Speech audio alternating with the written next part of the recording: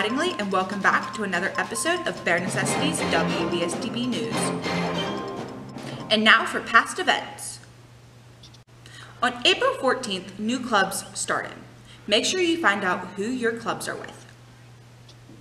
Parents' Day was a huge hit. Here's Trinity with more information. We recently had our Parents' Day program on March 31st. Many students and groups participated in the program. The groups that performed were Mountaineer Melodies, the Rock Band,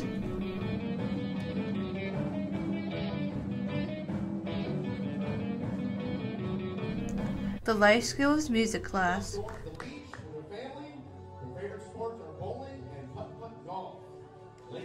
the Deaf Middle School students,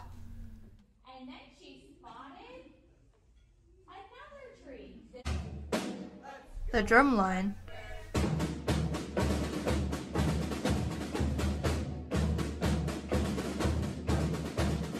and tapestry.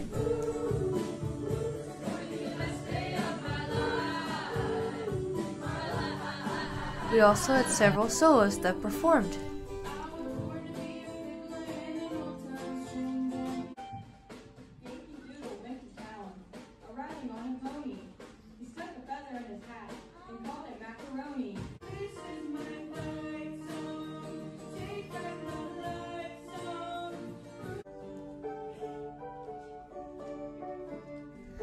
We even announced this year's valedictorians, Robbie Wolford and Xander Holstein. Everyone did a great job. It was a successful program. On April 17th and 18th, juniors took their SATs. Hope you get a good score. The track team traveled to the Maryland School for the Blind on April 19th for a meet. The spring dinner show took place on April 20th, and here I am live. Hi, I'm live at the dinner show, and the rock band is playing music, and everybody is enjoying their food. Now for upcoming events. On April 27th, WVSDB is hosting the Hampshire County International Day. It will be hosted in the Brannan Building. Also on April 27th, it is students' homegoing. There will be no school on the 28th due to staff training.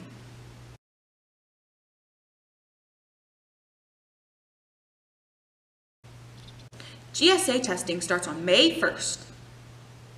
On May 2nd, students 9th through 12th grade will be traveling to Shepherd University for a college tour. On May 5th, our track team travels to Maryland for a tournament. Good luck, Black Bears! Also on May 5th is the Young Writer Ceremony. It will be held in Charleston. Here's Xander with Weathering the Storm. It's a beautiful day in the neighborhood, everybody. Welcome back to Weathering the Storm. Conditions this week will be normal for this time of year, with highs in the 60s and lows in the 30s and 40s. Though precipitation chances increase after Tuesday, much of the soil and vegetation will remain dry for some time, so the outdoor burning ban may remain in effect, though this remains to be seen. Consult your local fire marshals about whether you may burn or not.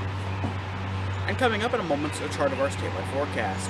That's all for Weathering the Storm. Back to you.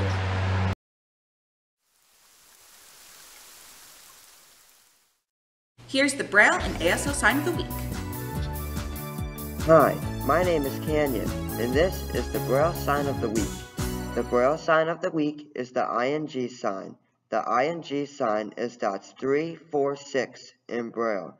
The ING sign is used in the word spring. Here is an example sentence with the word spring. Spring is finally here after a long winter. Have a good week, everyone.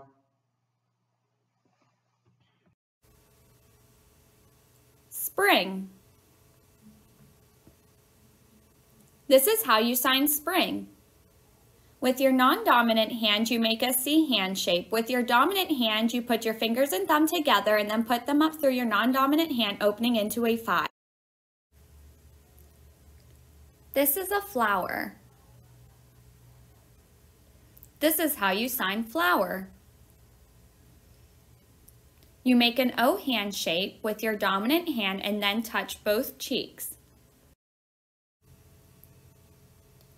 Student smelling a flower. Chew! Allergy. This is how you sign allergy. You make a one hand shape with both hands. You touch your nose with your dominant hand and then you touch the tip of both fingers and pull them away from one another. At the billions of requests from one guy in Asheville, North Carolina, here's useless information with Phoenix. My name is Phoenix, and welcome back to Useless Information. We're springing into spring, and on the topic of springs, let's talk about some. Doorstops, specifically. Spring doorstops were invented in 1878 by an African-American inventor named Osborne Dorsey. The purpose of these doorstops was to prevent damage to the baseboards and the walls. Thanks for listening in, and I'll see you in the next one. Now for Xander with This Week in History. Welcome back to This Week in History. A lot happened this week, just like all others, so let's get started. Firstly, in 1775, the battles of Lexington and Concord occurred, which is generally seen as the beginning of the American Revolution. Next, in 1901, New York State became the first state to require motor vehicles to have license plates. The owner's initials had to be placed separately on the back of the vehicle. Next, in 1970, the first Earth Day was celebrated in the United States.